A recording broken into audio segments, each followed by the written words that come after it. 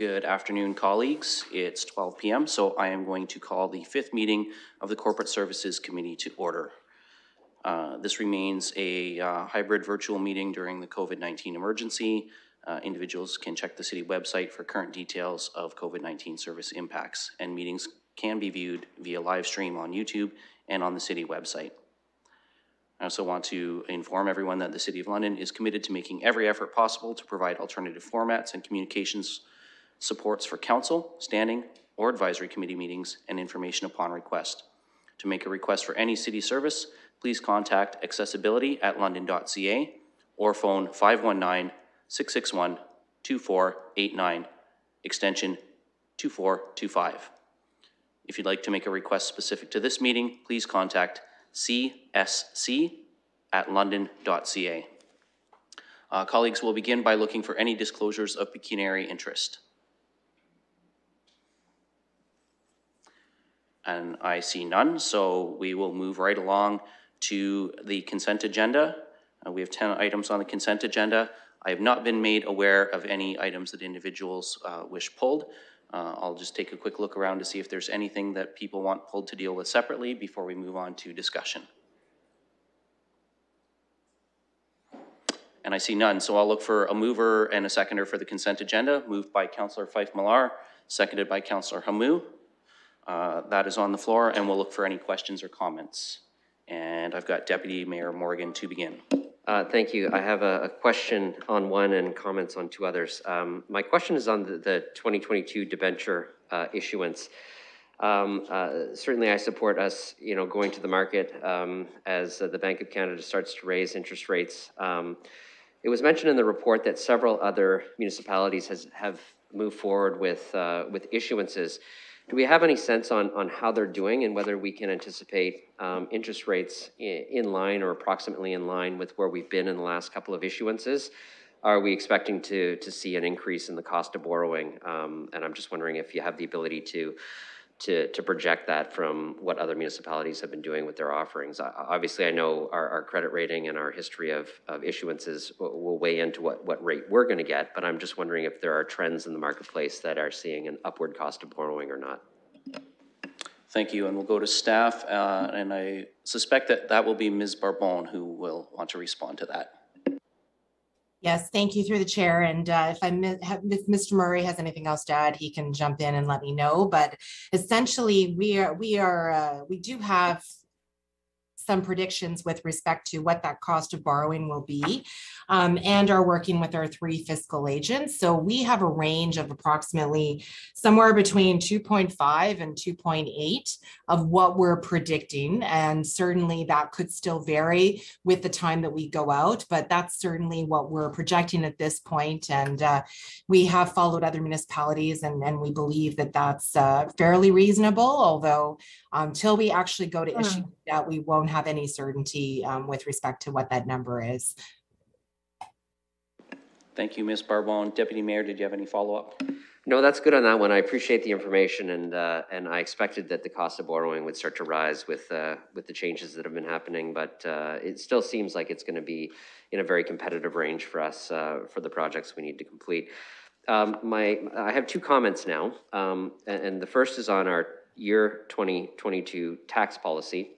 First off, I want to thank our staff for a comprehensive report and really hitting on the types of things that we need to hit on in this. And I do support us taking a very cautious approach by not making adjustments to our ratios, given how unpredictable the future is, with the freeze of valuations and a lot of question marks about what the base year will be, when that freeze will be unlocked. And frankly, how the different asset classes have shifted over time. I do think we want to maximize our ability to move in the future with our tax ratios, which means keeping a steady state and sticking with the staff recommendation for now, I think is good. Certainly, I also would echo that when the province unfreezes the MPAC assessments and determines a base year and a phase-in for that, we should be very active on how this will impact the different tax classes, because there is the possibility of significant shifts between the tax classes based on how they've appreciated over this period of time where it's been frozen. I don't know what those are, but I certainly know that our staff will be very involved in this, and I know we need to engage with our provincial partner on their plan for moving back to a more normal period of assessments. For now, with the freeze, though, I think this is the right move ahead, and I want to thank our staff for an excellent report. And the final thing I wanted to comment on is just I appreciate the report from Councillor Hopkins on the Association of Municipalities of Ontario board update, and continue to thank her for the excellent work she's doing on behalf of us at AMO. So thanks, Councillor Hopkins. I don't know if you're going to comment on your report, but I did want to mention that I certainly appreciate you keeping us up to date and the work that's being done there. Thank you, Deputy Mayor. And Councillor Hopkins does have her hand up to be on the speakers list, so I suspect she may want to share some updates with us on that. But I do have Councillor Cassidy as a member of the committee with her hand up. So Councillor Cassidy, we're going to go to you first.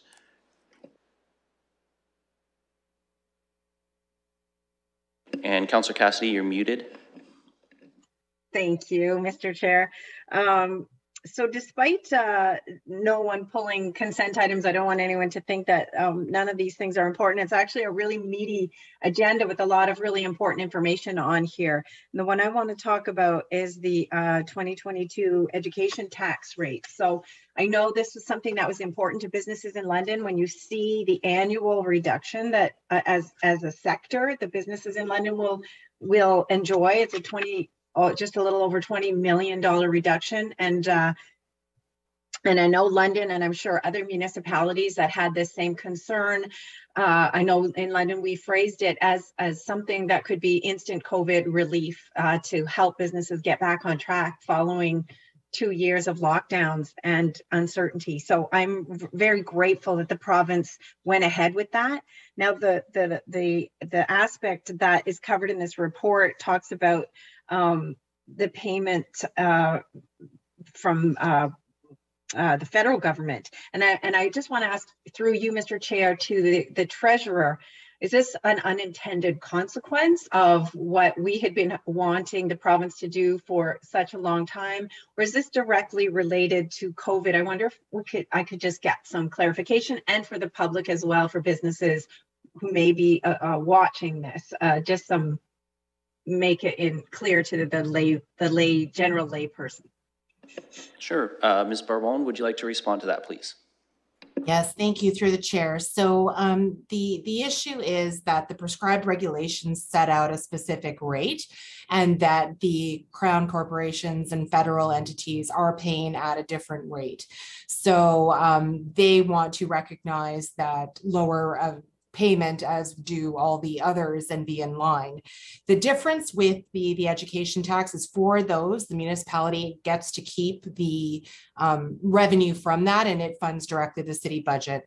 So as the Councillor Cassidy did identify, it is a bit of an unintended consequence, only in so much that they are not paying based on the regulation that is prescribed for them, but that they are trying to pay in a different amount, and as such would have a different impact on the municipality. The impact on the City of London is quite small in comparison to some other jurisdictions. However, we are trying to ensure that those payments are paid at the prescribed rate so as not to impact and have any unintended consequences on the municipality. Thank you, Ms. Barbone. Councillor Cassidy, do you have any follow-up for that? Yeah, just a couple of comments. Thanks, Mr. Chair, and through you, thank you, Ms. Barbone, for that. I'm sure that that's fairly good news for the City of London, because when we saw in the report the amount of the gap, that seems quite alarming. So I'm happy to hear that London is not in the average or above average there. And I do want to take the time again to thank the mayor for his advocacy in this area. I know many councillors took whatever opportunity they could when speaking to our provincial counterparts to talk about this issue.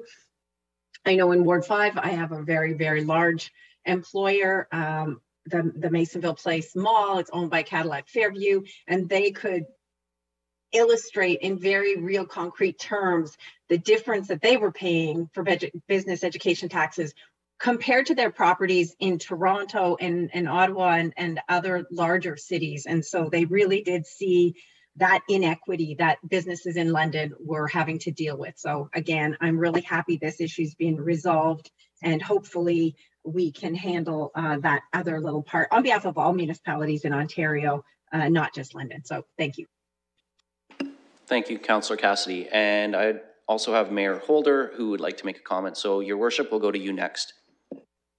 Thanks very much, and it's nice to be back. Councillor Cassidy, thanks for the kind comment. I will tell you that London was the strongest advocate for the business education tax issues, and to the point where London was acknowledged in the last federal budget for being the leader in promoting the reduction of the business education tax, and I think that was exceptionally important.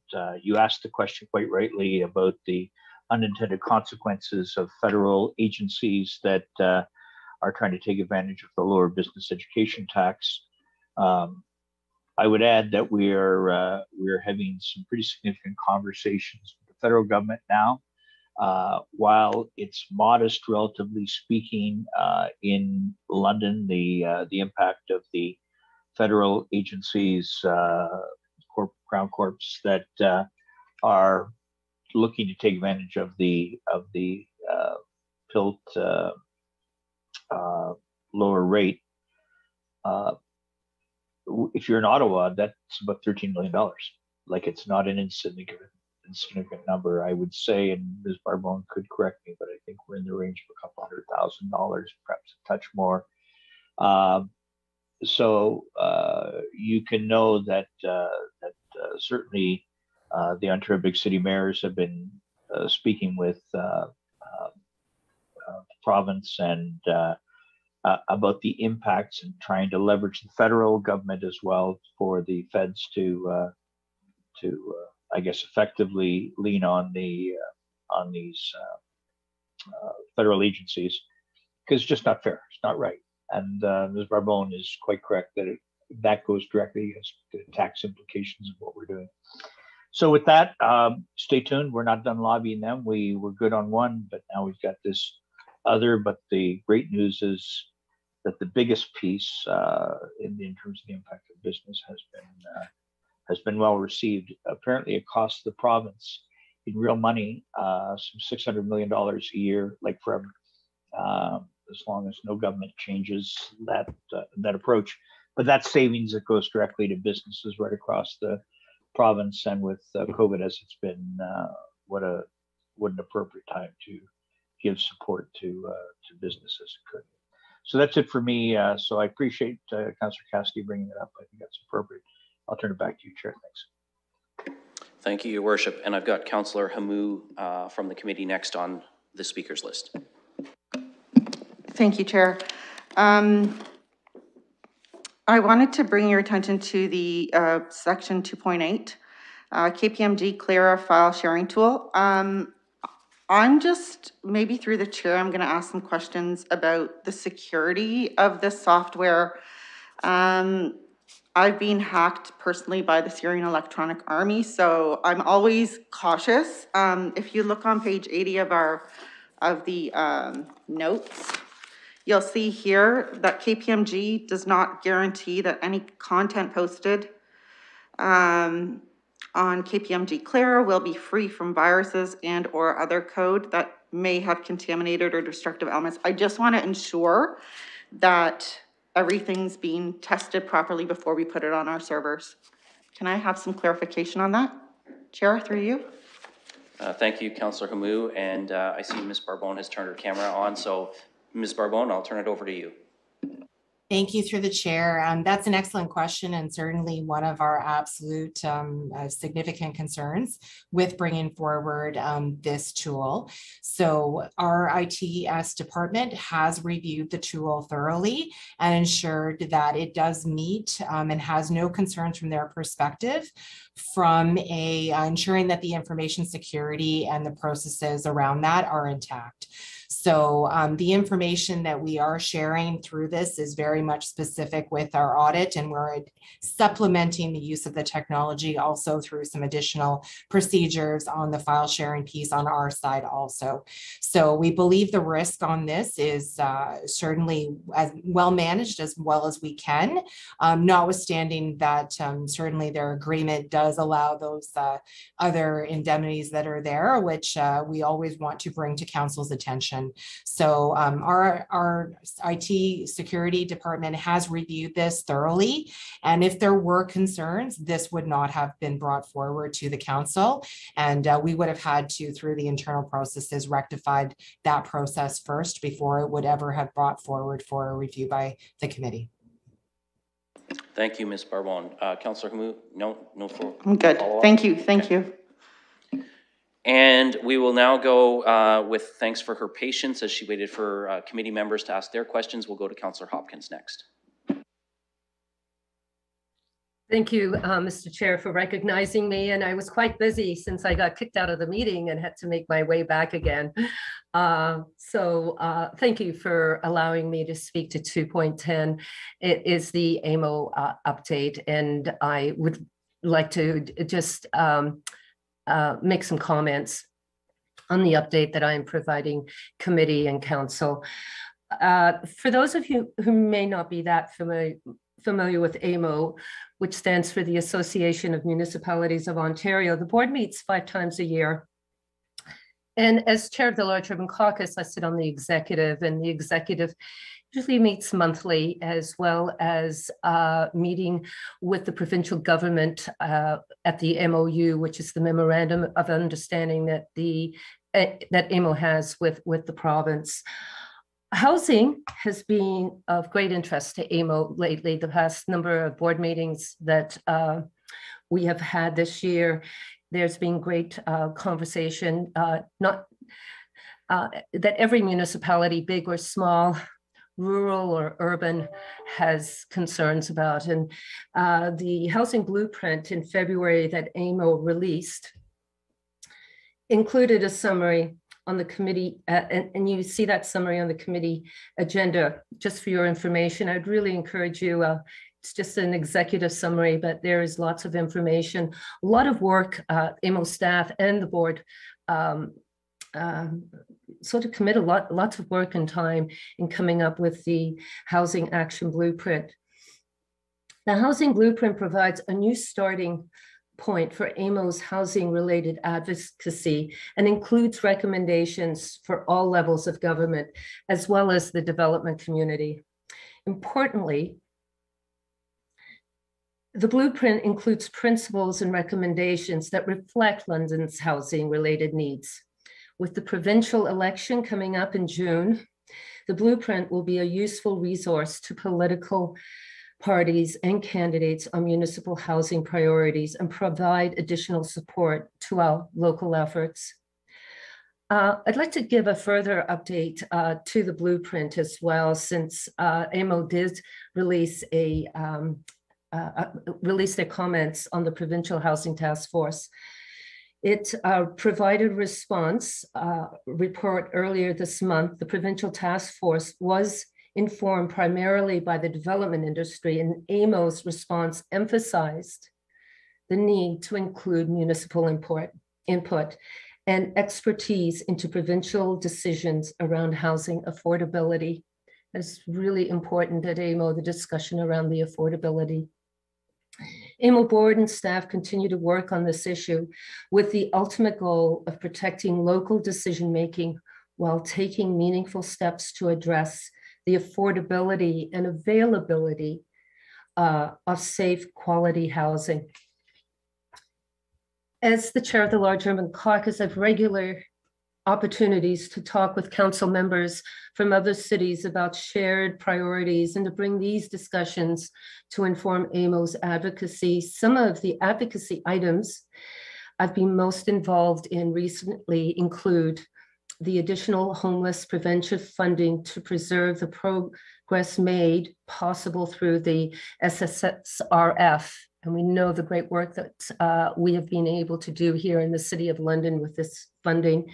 And hopefully it will continue.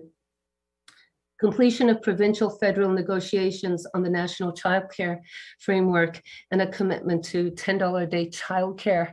And we heard an announcement today. So thank you to the province for signing that agreement with the federal government. It's very much appreciated. Recognizing the municipal role in strong pandemic recovery, both economically and socially, is still a conversation that we have at the Large Urban Caucus. I just want to give my thanks, Mr. Chair, to committee and to council for your confidence in me. And I really appreciate representing the City of London at the AMO board. I also want to send my thanks to Nick Steinberg, who assists me through the governmental external relations. Without his support, it is really so much appreciated. There's a lot of time and effort that goes on behind the scenes. And I just want to recognize staff support with the work that's been going on. And it's been a very busy, not only year, but especially the past 2 years with the pandemic, and having municipal concerns at the forefront with the provincial government has been a great opportunity for me to represent the City of London. So thank you. Thank you, Councillor Hopkins. And I think I can speak on behalf of all committee and likely on behalf of council on this when I say thank you for the work that you put into this. I know you spent a lot of hours on this, and thanks to Mr. Steinberg as well, because staff support is of course critically important. So thank you and Mr. Steinberg for your efforts on our behalf at AMO. I have no one else on the speakers list, colleagues. So unless anyone wants to raise their hand on any other items, we are going to open the vote on the consent agenda.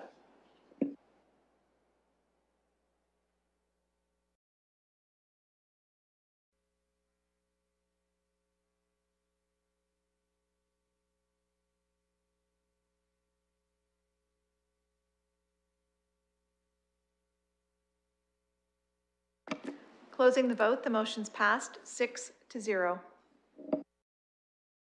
Okay, colleagues, moving on to the next items in the agenda. There are no scheduled items. Item 4 is items for direction. We have 3 items here. These are dealing with applications for proclamations and the City Hall flag policy.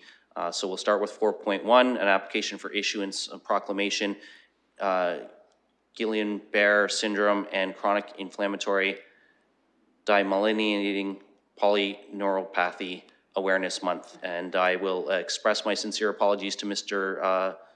Bedford right off the hop if I probably did mangle some of those words, but we'll see if there's somebody who wants to put that on the floor. That's moved by Councillor Hamou and seconded by Councillor Fife-Millar. Any questions or comments on this, colleagues? Seeing none, we will open the vote.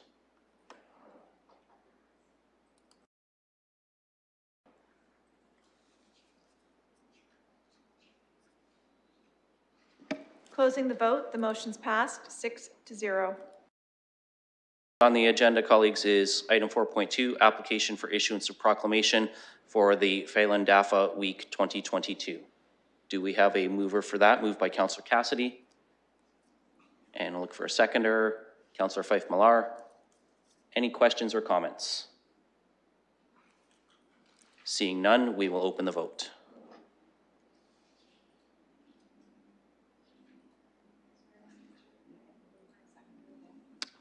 Certainly, the mover was Councillor Cassidy, the seconder was Councillor Fife-Millar.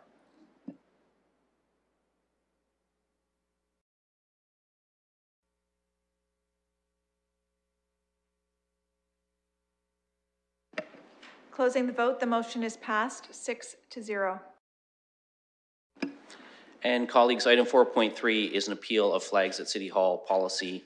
You have the communications on this. I am in your hands as to how you want to proceed. And I will just say if we, Mayor Holder, the floor is yours. Thanks very much. Thanks very much, Chair. I think we have a very consistent flags policy at City Hall. And from my standpoint, I don't see a need to. We've already now acknowledged the importance of the event through the proclamation. I don't think it's necessary at this stage then to change our policy for any one individual organization in this. We have some exceptions, but this doesn't qualify. So I'm prepared to recommend that we maintain status quo as it relates to the Philadelphia request for the flagpole, and with that, reject the appeal and maintain the city's policy. So, Your Worship, I just want to be clear from a clerking standpoint for a motion. Are you moving to receive and take no action? That's so much more articulate than I could be, Chair, and that works for me. Okay, and we'll look to see if there's a seconder for that, seconded by Councillor Hamou. Any further question or comment, colleagues? Councillor Cassidy. Thanks, Mr. Chair. Just, I guess to the clerk, either the city clerk if he's on the line, or to the deputy city clerk. How do we determine if an organization is religious or political and therefore doesn't qualify under our flag policy? And I think the city clerk is on the line, so we will go to the city clerk. Yes, thank you, and through the chair. That's a very good question, Councillor, and very difficult. I can say that this particular application was assessed by the prior city clerk and was deemed to be religious and or political in nature, and was denied last year. And in my view, I would take the same approach and be consistent with that determination from the previous year. So just a comment, Mr. Chair, this is a difficult one. I'm going to vote against take no action. My concern is when we see what's going on around the world and we see authoritarian regimes actually, it's the authoritarian regime that is deciding that an organization is political or not, or religious or not. And I don't think it's in our free democratic society that it's on us to agree with that regime. So I understand where this will probably go. I will be voting against the motion that's on the floor. Thank you, Councillor Cassidy. Do we have any further comment on this? Mayor Holder. Yeah, thanks very much. You know, we dealt with this at the federal level as well. And so while we have empathy with this particular organization, and I think we've shown that, frankly, by virtue of the proclamation, the week-long proclamation we just supported, I think for us to presume it's anything other than political is not true. I mean, I'll come back to Councillor Cassidy's comments, and I know she says this with this most sincerest of regard for oppression in the world, but the very nature of that description suggests to me, and frankly, everything I know of this organization, it's absolutely a movement, and it's intended to respond, as they said, to communist China. And so I get that, and I understand why they are. But you know what? To change our flag policy to accommodate this, I mean, there's time and place, and I do not believe that this is either the time nor the place for this purpose. But I just want to make it clear: this is not just a cultural organization, as they suggest. I could suggest to you the lobbying that we would have at the federal level was exceptionally significant, and they're an important group. I'm not castigating them, which is why I supported their proclamation. But I cannot support changing our flag policy to accommodate what is clearly a political direction.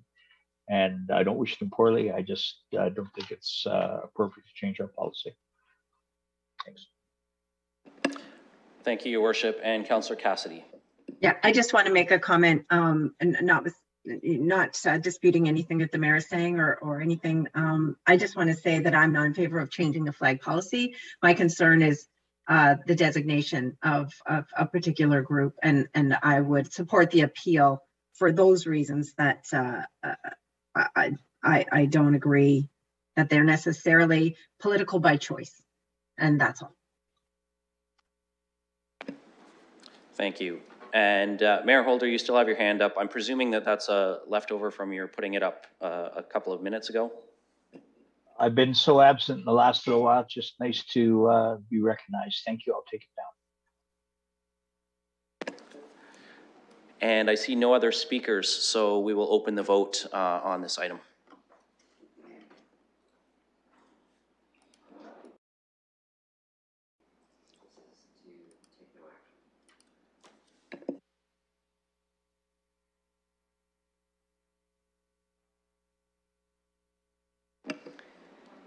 Closing the vote, the motion's passed 5-1. Thank you, colleagues. Moving on to item 5, deferred matters, additional business. We have 3 items of additional business on our added agenda. The first is 5.1. It's an application for the issuance of proclamation World Press Freedom Day.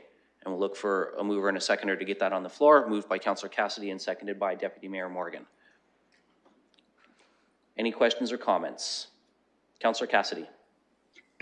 Thanks, Mr. Chair. Happy to move this again. We did this last year.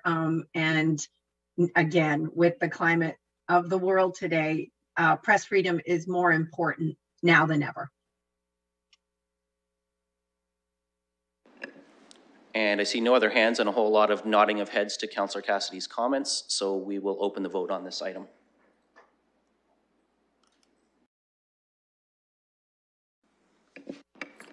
Closing the vote, the motion's passed 6-0. Thank you, Clerk. And colleagues, item 5.2 on the added is Court Security and Prisoner Transportation Program Transfer Payment Agreement. This is an agreement between the city and the province, and we'll look for a mover and a seconder to get this on the floor. Moved by Councillor Hamou and seconded by Councillor Fife-Millar. Questions or comments on this item? Okay, seeing none, we will open the vote on this item.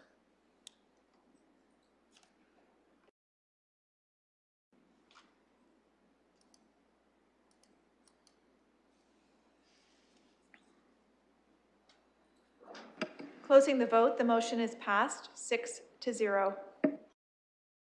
Item 5.3 is the last item on our public agenda, and that is the added election sign bylaw update.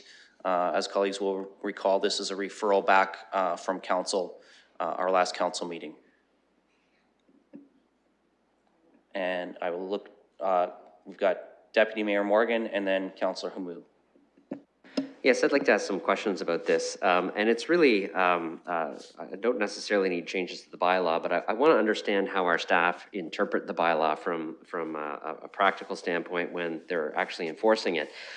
And it's related to the 100 meters between signs.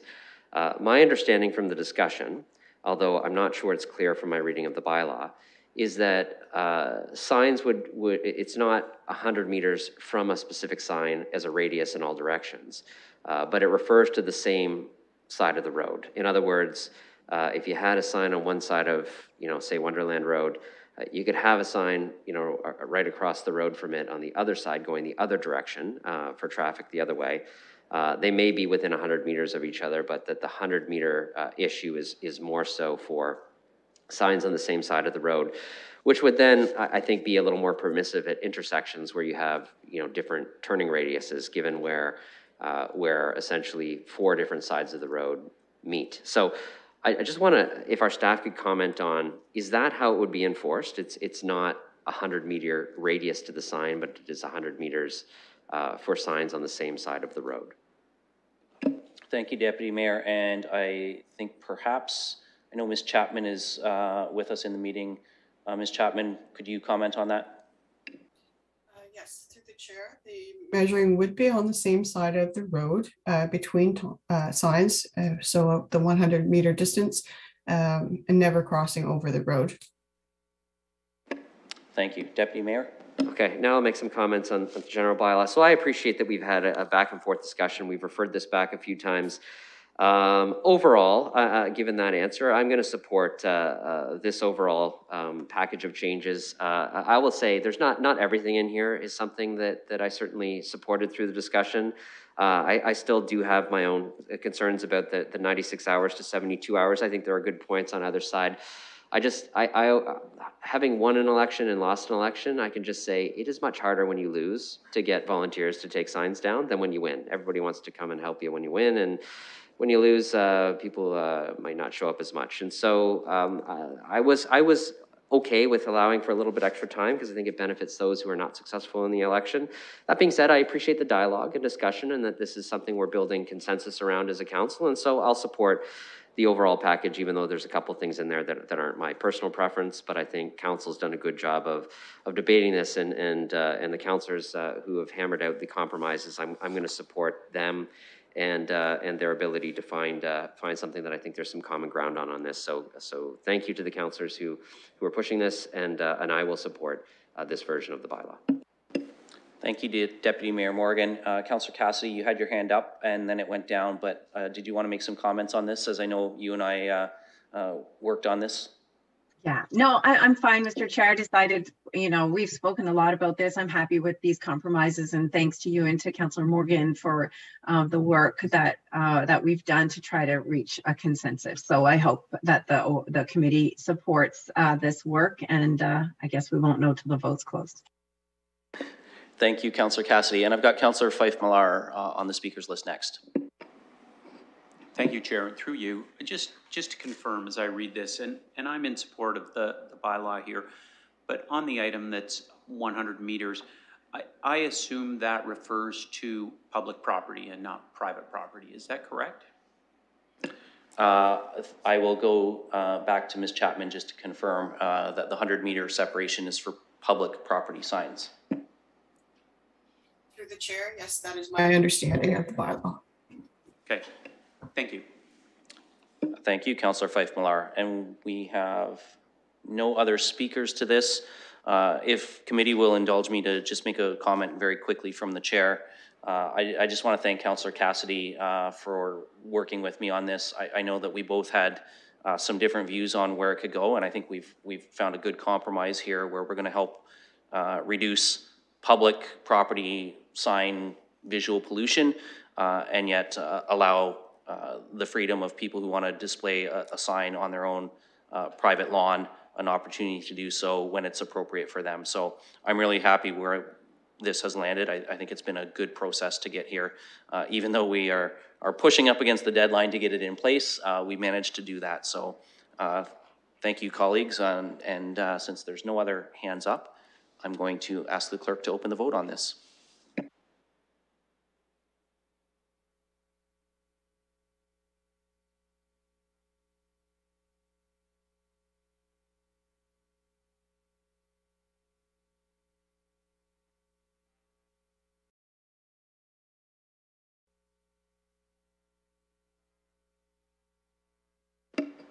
Closing the vote, the motion's passed 6-0.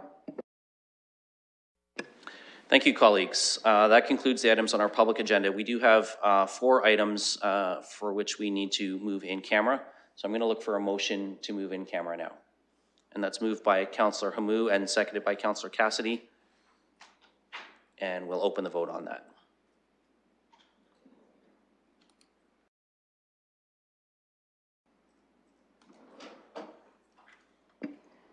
Closing the vote, the motion's passed 6-0.